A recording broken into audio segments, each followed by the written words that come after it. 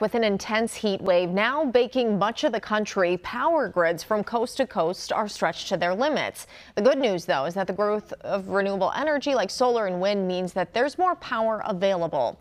But as former CCOer and CBS News correspondent Ben Tracy reports, the renewable revolution will require a lot of batteries.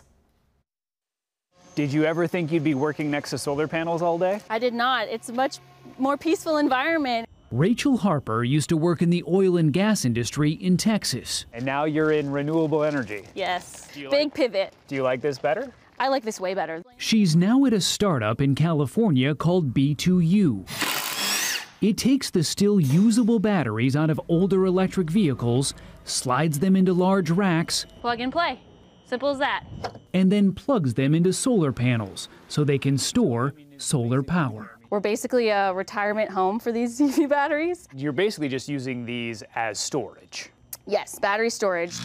Battery storage is what allows renewable energy to provide power even when the sun isn't shining or the wind isn't blowing. It's key to making the electrical grid reliable as we transition away from coal and gas and their planet-warming emissions. Batteries can also help keep the lights on when heat waves like the one roasting the West this week batter the grid. It's like the Swiss Army knife of the electricity sector.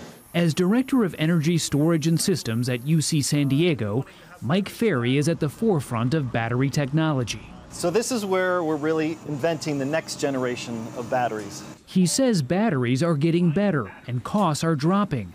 That's allowed California to install more than 10,000 megawatts of battery storage, equivalent to the output of about 5 nuclear power plants. California and Texas account for nearly all of the battery storage in the nation and have more than any other country except for China. This year, 81% of all new capacity on our national grid is going to be solar and storage. And these two technologies go hand in hand, sort of like chocolate and peanut butter. Nationwide, solar power is the fastest growing form of renewable energy, but still accounts for only about 5% of electricity generated. In California, it's nearly 30%, thanks to massive new projects like this one in the Mojave Desert. Its 2 million panels near Edwards Air Force Base can be seen from space. These are all full of batteries? They're all full of batteries, as many as we can put in them. Gus Luna is Chief Development Officer for TerraGen, which built the more than 4,000-acre site, now the largest solar storage facility in the country, enough to power about 250,000 homes. This really is what's going to make renewable energy work. Correct. Without this, I think renewable energy would hit a limit fairly quickly. California, the 5th largest economy in the world, aims to run on 100% renewable energy by 2045. You'll probably need something like another 20, maybe 30 more of these projects to be able to reach that. Because to truly make all those panels and turbines work, you need batteries included.